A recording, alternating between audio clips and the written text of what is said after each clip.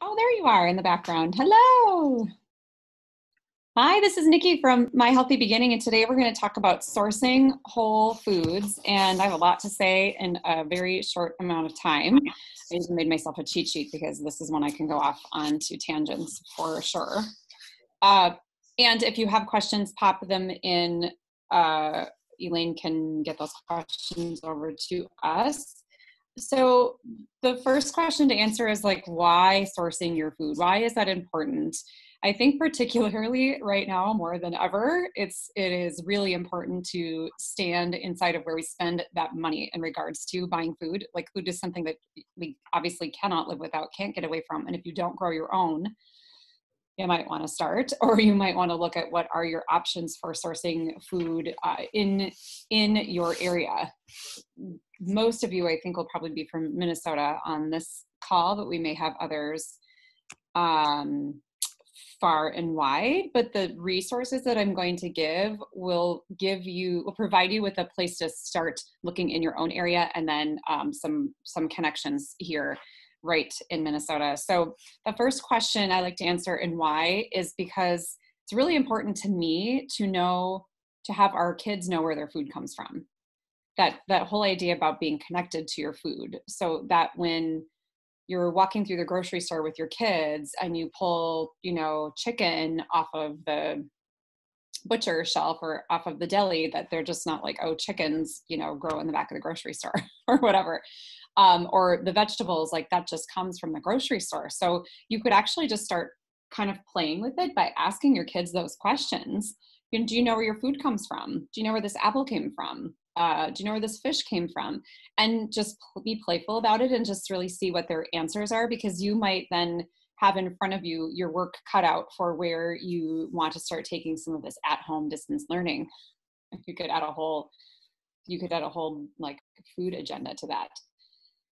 But really, for me, it was important that our kids were connected to their food and at a very young age. I mean, I think my oldest was only 9 or 12 months old. We started using a CSA, which is community supported agriculture. And then we started buying raw milk directly from a farm. And if you look hard enough, you'll find those sources to serve your family in that way.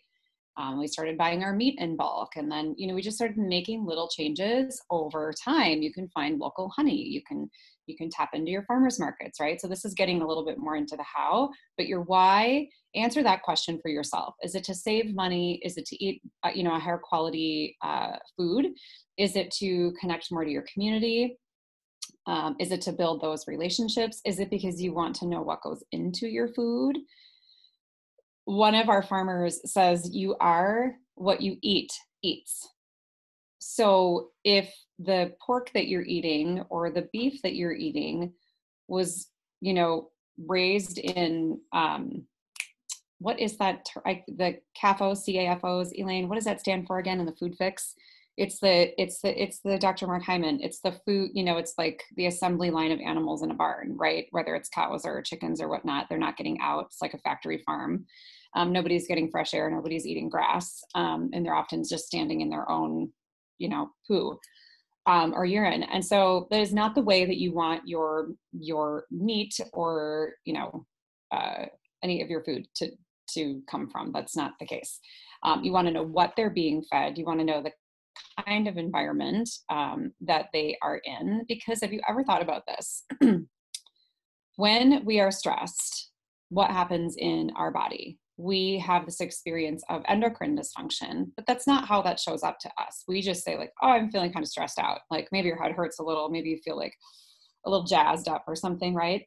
But what's actually going on is you have literal endocrine dysfunction. So your adrenals are going out, your thyroid's going out, maybe your, pituitary or hypothalamus go for a ride. That's why they call it like an amygdala hijack, like your brain gets hijacked, and that's where the majority of your endocrine glands are.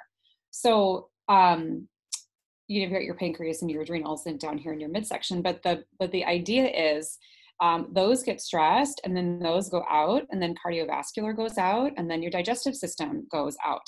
So then we're in a place of stress. We're burping, we have gas, we don't feel good, we have bloating, we have constipation. Okay, so then you have to just look back up here and go, well, so we're mammals, right? So if that cow or that pig or that chicken is in a complete state of stress at the point of slaughter. Where do you think those stress hormones then go? Right? They go literally into the meat that you are then consuming. So then you are adding hormones to your body. And we know, lots of us know or are educated to understand that when we're going to go buy that meat right off the shelf, we want it to say no added hormones or antibiotics. We don't want any of that in our food. But it also comes from if different farms have different slaughter scenarios, but like if there's any stress there at all, you're going to be taking that on from the meat that you are eating. It's important for me to feel connected to my community. And sometimes, even in neighborhoods nowadays, people aren't as much connected, but I get that sense of community myself from knowing where my food comes from and knowing, who I'm getting my eggs from and the satisfaction in feeding my family that really, really great, clean food. And knowing that I can then support another person's passion. If their passion is to grow, really great whole real food on their farm to share with their community, that's something that I want to support. And that building relationships piece too. I can't tell you how many times, just the other day we were having a conversation about bees, and I found out that my neighbor has a little hive that her husband manages, but then they're also really great friends with someone who works at the U, and like all the, so it's like we will have honey coming from every direction this summer. And I'm so excited about that because it's like raw, clean honey from our area. And it will cost me less than going to the co-op and buying a quart of raw honey, which I would do purchase, but it's going to cost less. We can go through more of it because it's just the thing at my house. We go through honey like milk. I mean, it's crazy. So knowing where your food's coming from, educating your kids on knowing where their food is coming from. It was so fun to walk out to the milk barns when we used to pick up our raw milk. And if we were the only family there at the time, Farmer Mike would let us walk around and would let the girls like cuddle up with the calves. And it was like such a cool experience. They literally understood and got to see the milking happening. Like it was such a cool opportunity. And they really know where their milk comes from. Now we can't drink milk these days because it just doesn't work for us, not even the raw kind. But if we could go back to that, I would go back to that in a heartbeat. Incredible experience. So the how do you source your food? There are several ways of doing that. This is not, it does not depend on where your location is. So the website that's coming to mind, isn't it called Locally Grown, Elaine? Local Harvest or Locally Grown. Every state has their own, what's the word I'm looking for? Way to connect with like your farmers markets. Okay, so I would start with like connecting in with your farmers market and then and it may take having individual conversations with those vendors or finding on a website the farmers market vendors and then finding their email address and just say, hey, I'm looking for a source for my beef. It looks like you sell flowers at the farmers market. Could you point me in the right direction? And normally those people are happy to pass on that referral and start connecting you in because that bond grows tighter. It's really cool to watch that communication grow. Farmers markets being a great place to start. And then looking through these locally grown pamphlets, brochures, things like that. You can connect in with the local university in your area. Often they do a lot with agriculture and can make great connections that way as well. And then natural food co-ops. So I don't like to shop, but I could spend all day in a co-op. I'm such a dork. Cindy's like smiling back there. I love a co-op. I love the smell. I love the community. I love the culture. I love like, what's this new thing? Or I've never seen that vegetable before. And I love to challenge myself in that way. So it's a whole educational experience being in a natural foods co-op. And here in the suburbs of Minneapolis, we have such an incredible source of natural foods co-ops. I think we as a family have 3 different memberships that over time we have accrued, which is awesome. So it's like if I'm downtown, I can hit up the big one. If I'm, in Minnetonka, I can hit one up, and then we have a really tiny one close to our house. So I love that. I love supporting our community in that way, and kind of being involved from the ground up with one of these co-ops was an incredible experience. They often have things like they can connect you with farmers, or they can actually tell you about the farm that the meat comes from, or where they get their fish source, or where they get their eggs from. And that's really cool, because think about how many people aren't actually asking that question. That's a really great question to ask, is like, are these happy chickens? Like, are these eggs good for our family to be eating? And I always trust the sources of the food that goes to the co-op. For me, it always feels like a safe place to go into, that I know I can buy almost anything off the shelf and not have to question it. One thing too about co-ops is some of them will serve as a drop site for things like CSAs, which, if you're not familiar with that, community supported agriculture is what that stands for. And all that means is that you're buying like a share.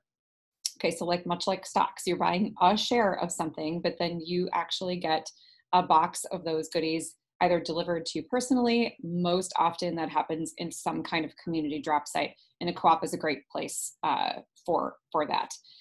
We used to be a part of a CSA where it was one of the more centrally located homes, or family from that group. All of our CSA boxes were dropped off at their house, and so I would drive to Excelsior once a week to pick up our CSA for 6 to 9 months out of the year. So you get an incredible array of produce, both fruit and veggies. You're going to get things that you don't recognize. My favorite CSAs have been the ones who include just one simple kind of leaflet in their box every week that says, this guy over here that you don't recognize, this is kohlrabi, and here's a way that you might use that. Or they would put a recipe in their box every week, which is super fun, because you're going to come up against things that you've never seen and you don't know what to do with. And there's nothing more frustrating than wasting food or watching it wilt away. So community supported agriculture is great. And in terms of its cost, there's usually that cash outlay up front, but you'll find over time that you'll save a lot more money buying your produce in that way than you would week by week, showing up at, say, Whole Foods or your co-op to purchase your veggies. And then most CSAs are organic. So you want a cleaner food and you want like a smaller trail between you and the dirt. That's really the way to go with the CSAs. I'll share with you a couple of the sources that I use and why we use them. So currently we are getting our eggs from a farm called Nature's Pantry Farm, and they are in Lafayette, Minnesota. They deliver to our office on a weekly or biweekly basis. And these yolks are the deepest, darkest orange I think I have ever seen in an egg yolk. I mean, they are absolutely phenomenal. So good, so nutrient dense. They've got a great blog. They do farm tours. It's really exciting, the work that they're doing. I know they do chickens and beef. Elaine, do they do pork as well? Do you remember? They do pork as well. Okay. So that's one farm option, Nature's Pantry Farm. And again, that's in Lafayette, Minnesota. And we could connect you here at the office as well.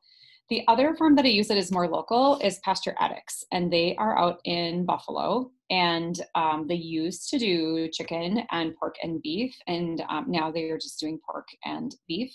And they too will offer little farm tours. So I do love connecting my families out to that farm, and they don't mind you popping in, but they certainly love to have that introduction and know you're coming for the first time. They're happy to show you around. And there's nothing more fun than like walking around through the field, asking, why the cows are doing this, or, why the little chicken house is like way out in that corner. I mean, they answer the questions straight up. And then you also get to see farm life for what it is. I mean, we've been on farm tours before where we've seen a pig that way out in like the back 40 got itself tangled in a fence and had died. And though it was so sad to see, like, just this is the circle of life. And that is also an important thing to understand. One thing my kids have loved so much about that farm is having gone there for so many years.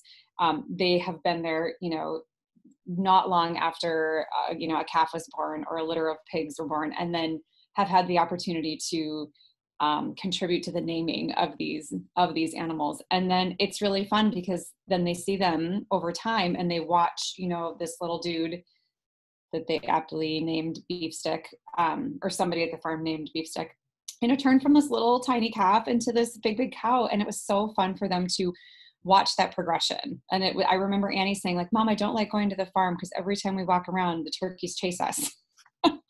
And so they get this actual experience of what it is to be on that farm and among those animals. And it's a pretty cool opportunity. So one of the other reasons why that I actually didn't touch on before to source food, I think I mentioned it briefly, is the cost factor. It is so much less expensive to I'll use the word invest. It's just like we do here at the practice. We are not used to having people come in who are understanding that they're going to invest in their health. And we buy junk all day long. We buy things in bulk. We buy electronics. We buy clothes online. We shop and spend and shop and spend. But when it comes to our food, we suddenly want to put on the reins and buy the cheap crap that doesn't serve us, right? So that doesn't work for several reasons. One of the things I always talk about is the cleaner your food, you know, the less you're going to be in the doctor's office. That is like a direct correlate in most cases for families. And they notice that. They start to notice as soon as they start taking better care of themselves, putting more whole, real food into their body, that they find that they're not running to the doctor's office where they're handling a copay every time they go. And in the end, they may have invested more, they may have spent more on their well-being, but they will find that they have spent less. So they'll have more left in their account because there's less going to your medications and whatnot. So that's always an exciting thing. And that has been tried and true for sure in our family. Now, because we are getting low on our beef and our cow doesn't come around, I think, for another 3 to 4 weeks, we buy a quarter of a cow at a time, and we do this 2 or 3 times per year. We are a family of 5, and then the dog sort of gets in there in the background sometimes with the organ meats that some of my family members are not as excited about as I am, like liver, for example, or heart or tongue. Those are delicious and nutrient dense, and all my babies' brains grew up on all of those organ meats, and they want to deny that until they just want to deny that 100%. So right now I'm finding that I'm going to the co-op to pick up beef here and there. And to be honest with you, I'll pick up as a filler, I'll pick up the organic, I think it's the Coleman brand at Costco, but inside of, you know, the circumstance in our nation at the moment, I can't even buy meat if I wanted to at Costco. So not a bad problem. I'll run into that. I'll run into buying, you know, 3 or 4 of those 3 packs of, 3 to 5 pounds of, you know, organic beef from Costco as my filler when I'm running out of beef before the next one comes up. And that's if we don't have extra pork in the freezer and extra chicken in the freezer, but I'm buying it from the co-op right now. And what I find is that if you walk into the co-op and you don't look for just a pound of hamburger, which, you know, grass-fed is going to be $9.99 to $11.99 a pound, that they often have like family packs, you know, where they've put a couple pounds of beef together, or, you know, what do they call that? Like a broiler chicken, you know, when they have the, why am I drawing a blank on that? When it's like pieced apart, as my kids would say, ready for you to go, it's going to be cheaper to buy it in bulk like that. So if it's cheaper to buy, you know, a couple of pounds of burger in bulk, imagine then how much less expensive it is to purchase a quarter of a cow.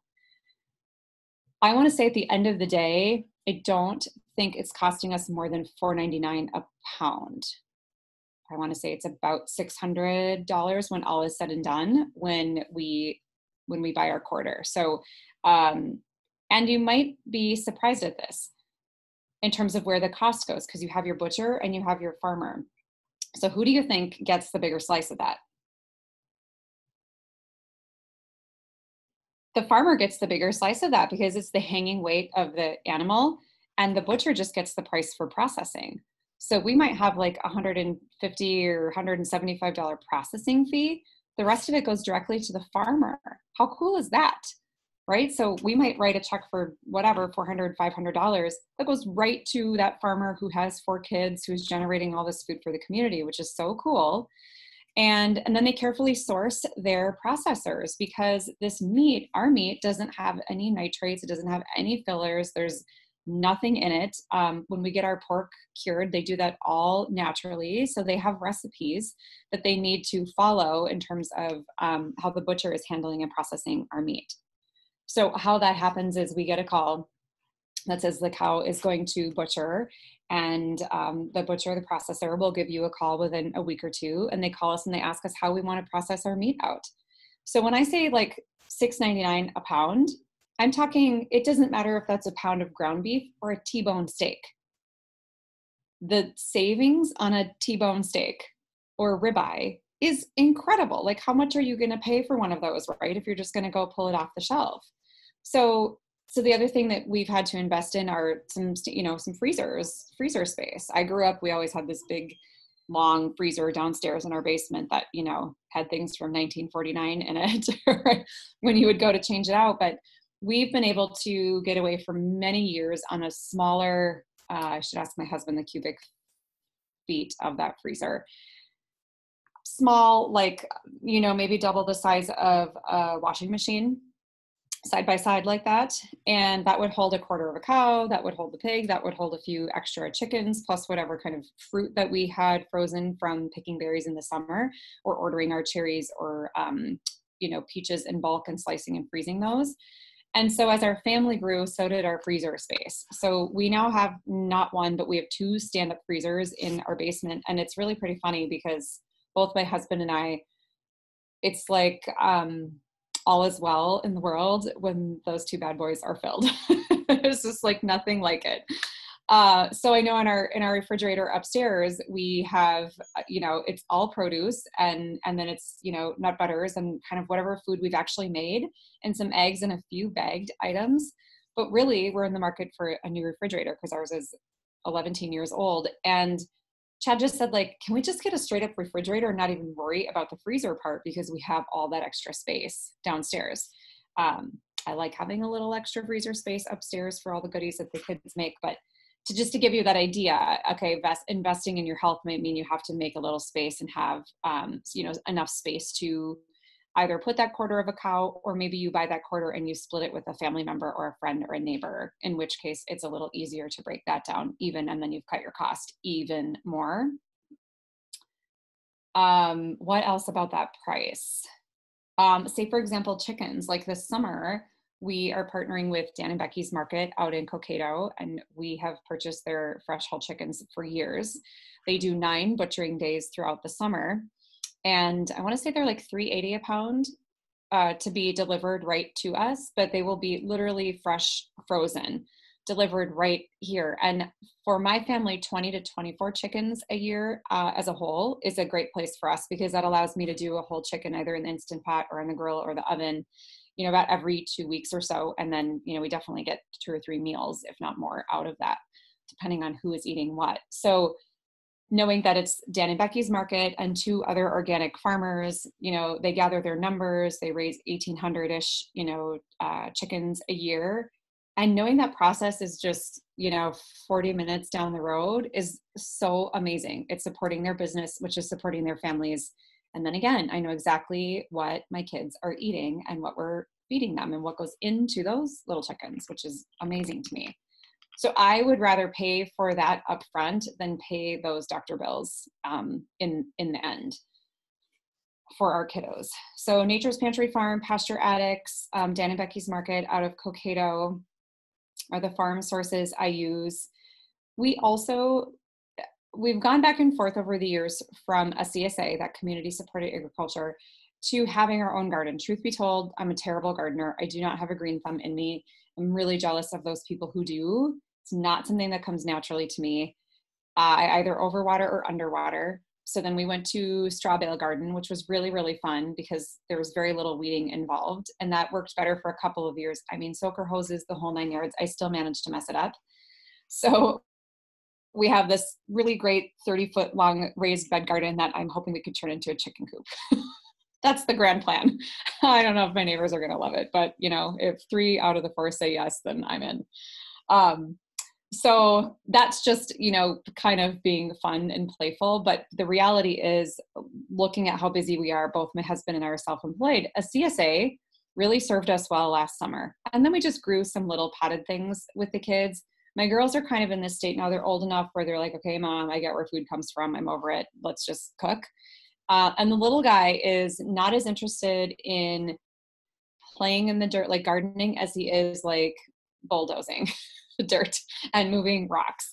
So I thought maybe I would build a potato tower, which we did a few summers in a row, which was like really great soil. And then we used, I think it was alfalfa, if I remember right, and you layer it and then you cover, like make a little circle of chicken wire. So it's just this layer of soil, alfalfa, and then potato eyes, and then soil, alfalfa, and potato eyes. And then this little, this makes me sound like I know what I'm doing, but I don't. This is the only thing I was able to grow, and probably because they're just so like sturdy. But then you get the little tower or whatever it is. That's just, 2.5, 3 feet tall. But then all of, the potato flowers, if you will, or the greens, the vine, is coming out. So that was a cool experience. And then you just go and start like digging in the fall, and these potatoes just start falling out of this tower. So for kids, that's really fun, young and old alike. That's a fun and cheap way to do. So I think we'll probably do some of that this summer. I am actually on the lookout for a new CSA. I believe our old CSA from last summer is not doing that anymore. So I am actually going to check with our local co-op up the road, because I do know they have a CSA that delivers right to them, and it's a mile from my house. So that's very convenient. Now we have just a couple more minutes. There are 2 other resources that I use a lot in terms of sourcing whole, real food. One of them is Thrive Market. And if you haven't used Thrive Market online, people describe it as like Costco meets Whole Foods online. There's a small membership fee of $55 per year, but so does Costco. And thank you that Costco, we can buy more and more organic foods now, but this food just comes to me and I don't have to leave for it. I go online, I order my food. In the last couple of years, they've also started to add some frozen foods. They have meat, they have seafood. So that's a really, really great source. Also kind of in bulk, like you're buying like a pack, and it's not like you're just buying a fillet of fish. You can buy like packs, which is awesome. So Thrive Market is really great, anywhere between 4 to 6 days in shipping. And the beautiful thing about it is the price cut. So I want to say the discount is between 25 and 50% off of what you would normally pay for that Justin's almond butter, or the hip peas, or the Dr. Brenner's, or the 7th generation diapers. I mean, there are some things that I have found on there that I won't buy because of the cost, maple syrup, but we also get that locally. And like coconut oil seems to be something that I can find organic and cheaper elsewhere. But Thrive Market's it's great. We use it a lot for when we're going to travel, for snacky foods and things like that. So that's a fantastic source. The other is Imperfect Produce. And that is a newer one to us in the last year. I would say we've been using that for, what is this? It's now almost May. So I think maybe since December. And what's funny is they didn't deliver to my zip code in the beginning. So I sent it to our babysitter's house. And she would grab our box of veggies, and then she would bring it with her the next day. Now, what's great about Imperfect Produce is that it is 100% imperfect. The con, if you will, is that it comes from wherever it comes from. It's not like it's just coming, from the farmer's market downtown, which also with farmers markets, you have to be mindful, if you are committed to shopping local, watching for the big Dole fruit boxes underneath the farmers market tables, because not all of that food is locally sourced. But also the farmers market is just an experience that I think everybody loves. So I think that's why we use that. But Imperfect Produce, they're not perfect. My zucchini are often really beat up, but I don't care, because they are getting zoodled and they are getting chopped for roasting. And I don't really care what they look like at the end of the day. Apples have been great. Like, I've never had a problem with any, right now, some of their delivery is kind of funny. Some of it's delayed, but of course people started to buy food online that weren't before. And so I think that's the only thing, is they were trying to understand this supply demand inside of COVID. But it's a fantastic resource. Every single week, you get an email that says it's time to fill your Imperfect Produce order. And you have, I think, 3 days to do that. They will have some standards set for you. So it might say like every week, do you want this offered in your box? Say 3 avocados. And I'll say yes. And then that week when I go to load it's like make my grocery list, right? When I go to load up my order on Imperfect Produce, I can look to say, oh, you know what? We have like 5 of them here and we need to eat them. So I'm going to take the avocado off that week. The other thing is you can choose between an organic box and a conventional box. I want to say the conventional produce starts something like $15 or $16 a box. I could be wrong, but it's quite inexpensive. And I want to say the organic box was between $24 and $34 a week. But we get everything from onions to sweet potatoes to kiwi to tomatoes to asparagus to Brussels sprouts, carrots, celery. The celery is always a little bit beat up, like it's off the stock. But again, I don't even care. Most of that we're juicing. And again, we're chopping off the tops and bottoms. I'm putting the tops in to make some sort of stock or broth. The bottoms I put in the trash or the compost if one of the kids feels inspired. And it's easy. So I love when things can come to me and I can spend my time doing things like this or being with my family.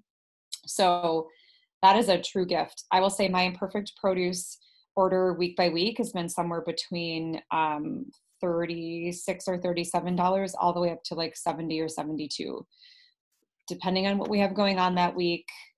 Depending on what I want to use in the dehydrator that week. It's another thing my kids really love to use. So if I can get more mangoes that week, we will slice them, peel them, slice them, and put them in the dehydrator. And that becomes a really great snack for the kiddos. So Thrive Market and Imperfect Produce. And then in terms of finding CSAs, you could find those online too. You could really like Google CSA with your zip code, or I bet if you went to even like CSA.org, I bet that you would end up with, I don't know that for sure, but I wonder if you would just end up with finding community supported agriculture in that way. So that is just a gist of sourcing whole, real foods. I mean, outside of that, there are buying clubs that people can be a part of. Some of those you have to put in a little bit of time, like sorting produce, 3 hours, a quarter, or you have to put 6 hours in over a year's time frame. And then you get into some of those. That is an exciting and enticing appeal to me. But as our family has grown and our businesses grew, I just could not wrap my brain around spending the time in that way. And so I have been looking into that because it is still appealing to me. So it's the community piece of it that pulls me. But we've also done, like Azure Standard Buying Club, where once a month there's a drop site about 10 minutes from my house, where again, you're buying all natural and organic foods. I haven't found a huge cost savings. Like on some things, there is a cost savings. On some, there aren't. But it's also that experience of being able to log in and buying most of what you need, including produce, and then just showing up once a month and picking it up in a few boxes and going home. So there are some really, the Azure Standard, which is AZURE. I'll have to look and see if I have a link for that, Elaine. I think I just might.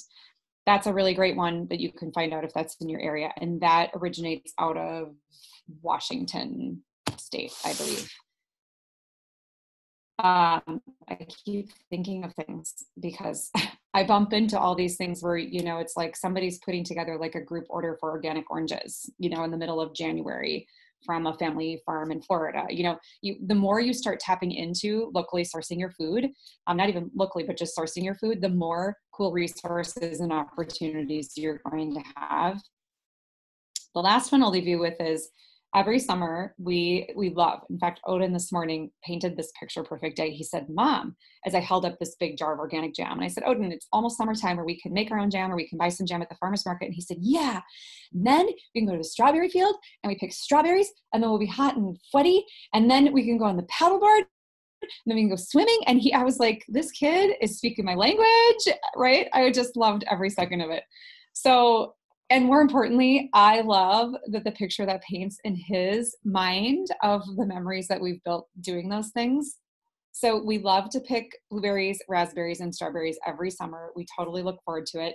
Often we pick enough to nibble on over the course of a few days, but that also gets us through almost to March, of where we don't have to buy frozen fruit, which is incredible savings and really fun, and a little bit of like dirty fingernails for 2 to 3 weeks in the summer of, processing these berries. So that's a really fun thing that we do. And then one of the orchards that we used to buy, they no longer are doing berries. They are doing only just apples now, but they have sister orchards. So a lot of these local orchards in your area will have sister orchards. So this one has a sister orchard in Michigan that's also low to no spray. And so I get bushels of peaches. I get 10 to 20 pound boxes of blueberries, and dark and sweet cherries. So those usually start to come around in July. We can usually get a load of blueberries, and I forget if there's a tart cherry and there's a sweeter one. One of them comes July and one of them comes August. But I just know that, and I plan for it, and we fork out that money, and then we just, turn some music on and turn the kitchen into a little processing plant, because it's fun and such a cost savings, and everybody has, stained teeth and fingernails and noses for a few days.